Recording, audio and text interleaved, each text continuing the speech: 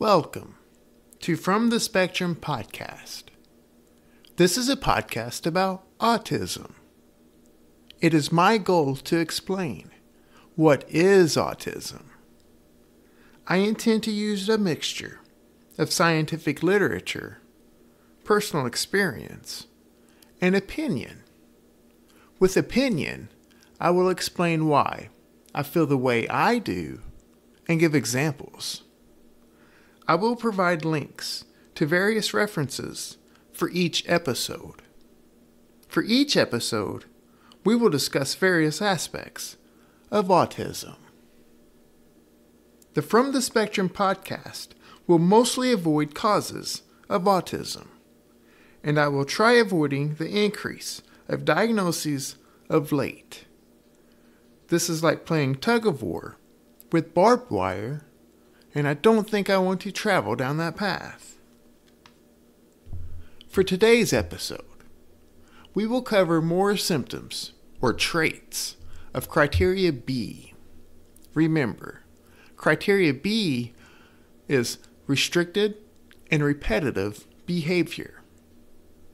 It is my opinion autism is criteria B.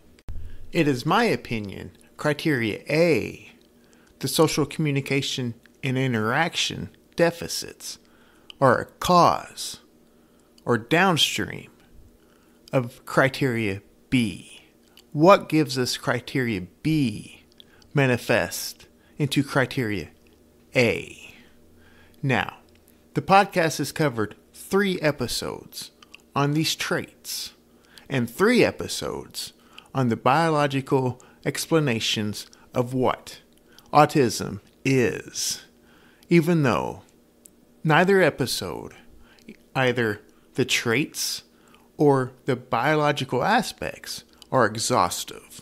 But we've outlined some critical components of what makes us, or what makes people, autistic. Remember, these symptoms or traits are crude and intends to capture the spectrum.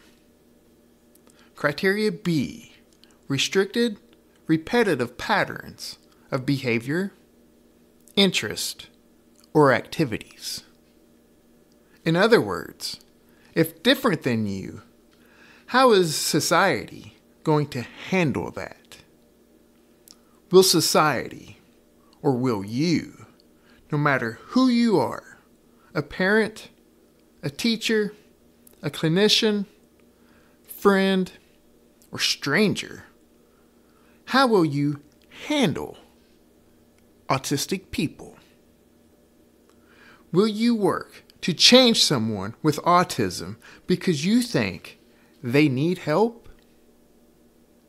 Is it for the autistic, or is it for you? Does someone different from you cause you conflict? Conflict, meaning even the slightest, that quick and brief moment that catches your attention and maybe, or likely, causes a reaction, a reflexive reaction. That is an example of something offending your beliefs. If you say this is not you, look again. That's a stimulus response, and all humans have stimulus responses. A human's nervous system loves to return to comfort, whatever that comfort is for each of us. I'm going to start by saying I am not in agreement with the language used in the DSM-5 or any DSM. Guess what? And this means little to nothing to me. Many disagree with the language used in the DSM. Routines. Routines and plans. We have discussed they are safe and predictable. It's more than that. Examples how I do laundry, dishes, or routes of travel. It's the planning, consisting of every exact move, physical movements, time, what we should expect, and what might happen, and the chances of those things happening.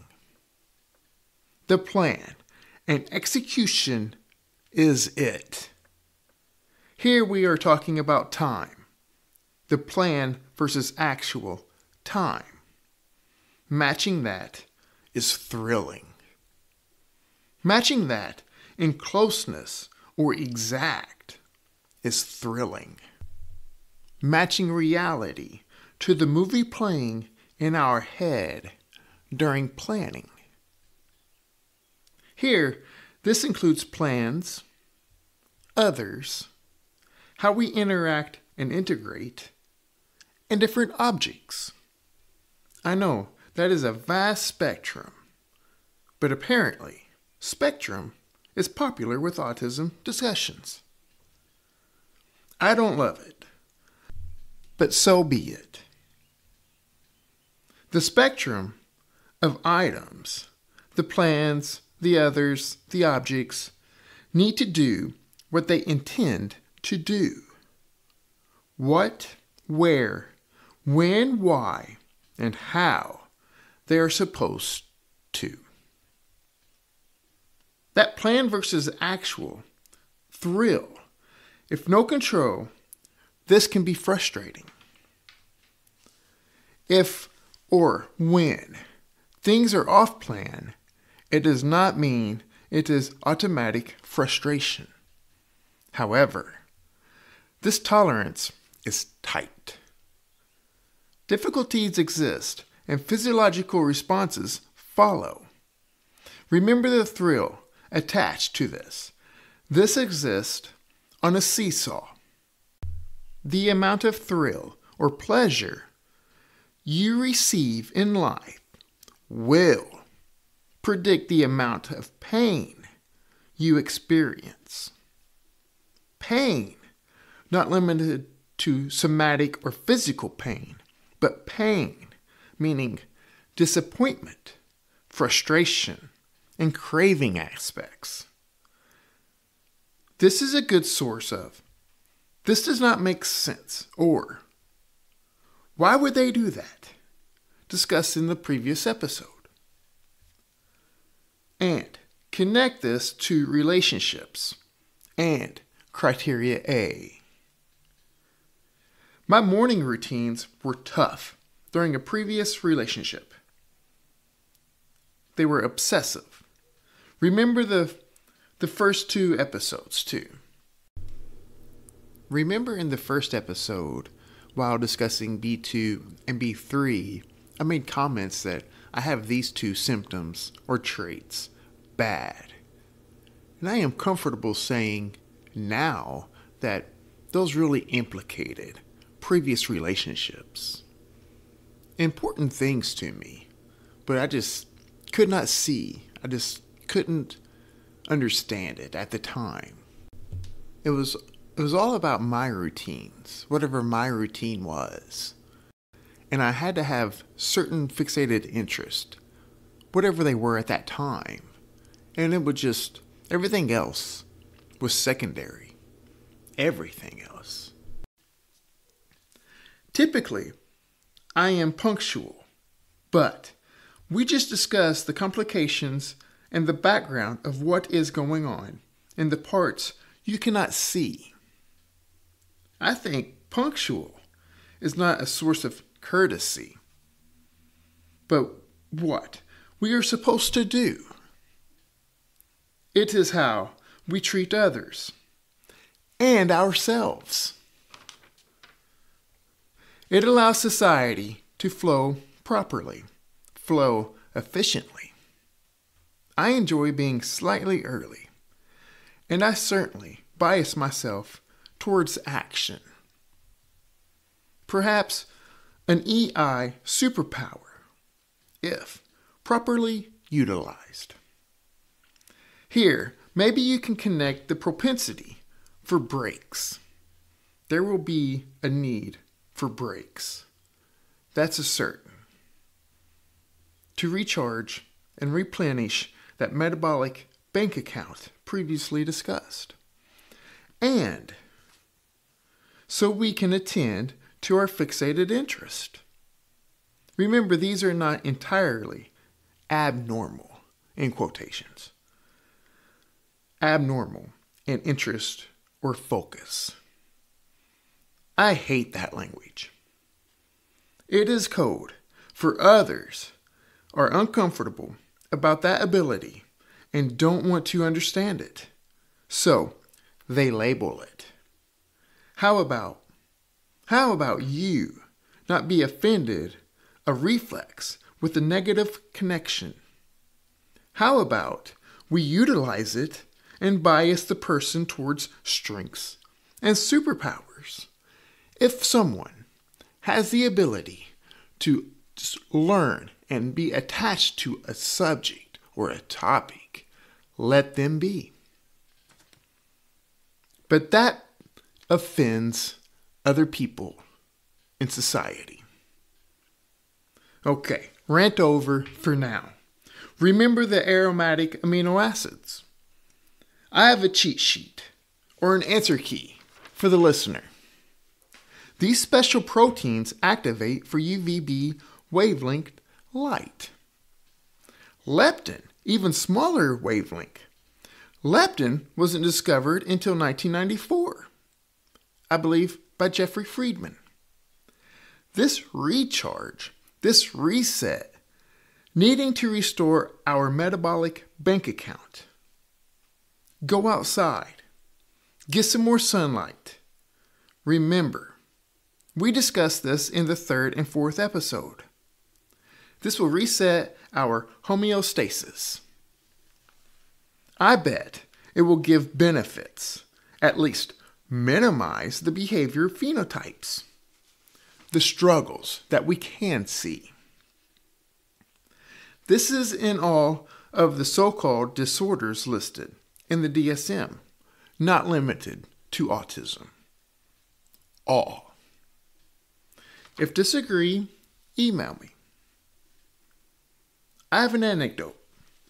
During holidays, family gatherings and such, lots of food, lots of people, and paper plates being thrown away. No, it's not a silly climate topic. People throw the paper plates away. We eat, we dispose of the paper plate. Food side up. And it loosely stacks up. However, well, 2 things here. 1, if face down, it minimizes smell and sight and mess. But 2, you can push down on the backside of the paper plate and push down to get more in one trash bag. Things like this are confusing to me. Why don't other people see this? You want a glimpse into the inside of someone with autism. It's things like this. It's just strange to us. And this annoys me. There is nothing about this that makes sense. Nothing. I see this. Feel my eyebrows wrinkle up. That conflict. Here I'm receiving the conflict and stimulus response.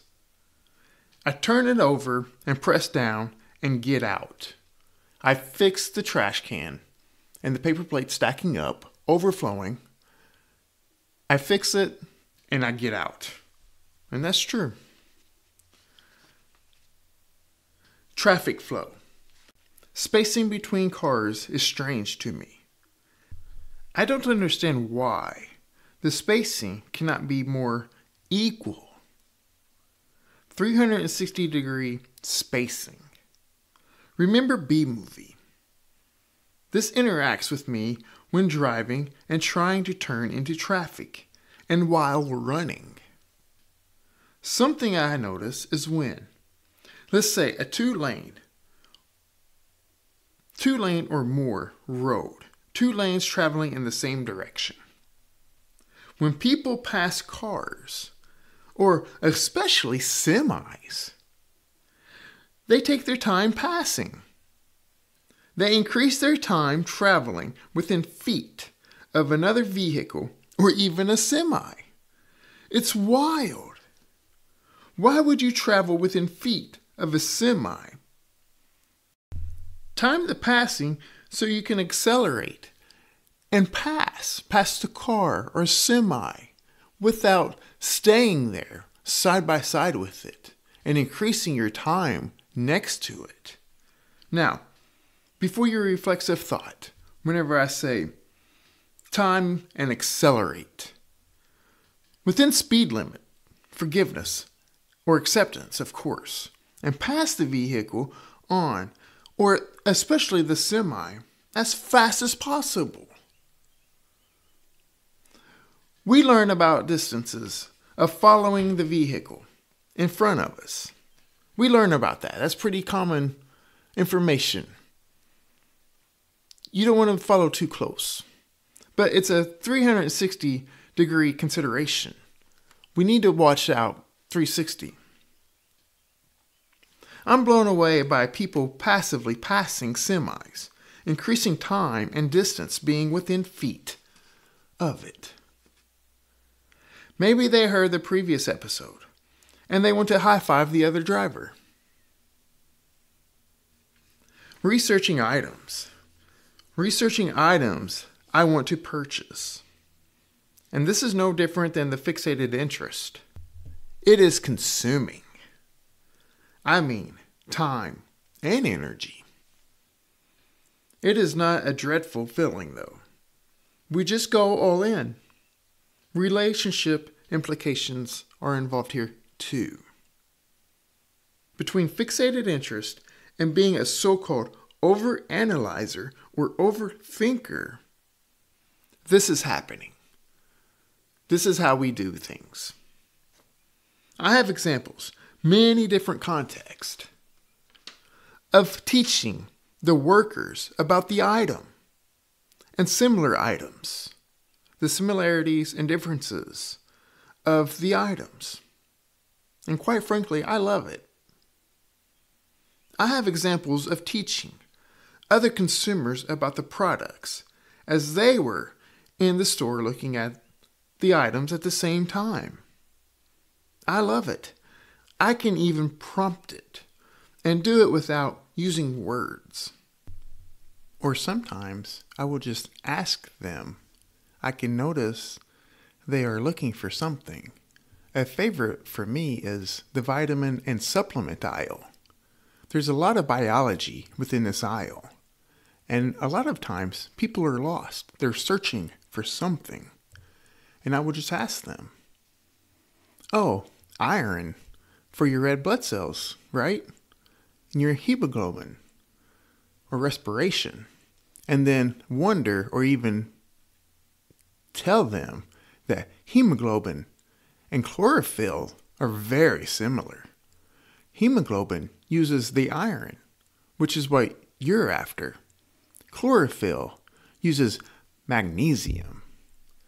Just remember, too, all the discussion on sunlight and UV light and the healthy benefits that it will provide for hemoglobin. Remember, we can talk endlessly about our interest, and it is endlessly. An example of a worker at a store, I taught them what their barcodes mean, their price tags, what all the different elements of that tag means, because I looked it up and I learned it. This is very bizarre and really no application in life. It's just a part of it. Hans Aspergers, from Asperger's syndrome, called children he was researching little professors. He had nicknames for them, little professors. That's autism. This is what autism is. That's how you need to understand autism. Forget everything you previously learned and rethink what is autism. See it not as a disorder. See it as a superpower, maybe something that you can't even think about doing, and how society can integrate this. This is how it ought to be. That is how it can be. Look out for future episodes about autism and education and autism and employment, on how these things, these two paradigms, are set up for our failure, and how society can adjust to improve the situation. Other personal examples of criteria B, things that don't make sense to me. Pant sizes. It's come to my attention that maybe recently, I don't know when it started, quite frankly, that some pant sizes, some pant makers, manufacturers use alpha for their size. Why would you use alpha for your size? Small, medium, large for pant sizes? This doesn't make any sense. We understand, it's almost universally understood, numeric sizes for pants. 30, 32, 34. I get that. With small, medium, large. Why would you do that? And finally, something that I've encountered, I observed, and I think it's strange, is when people make the decision to eat out at a restaurant.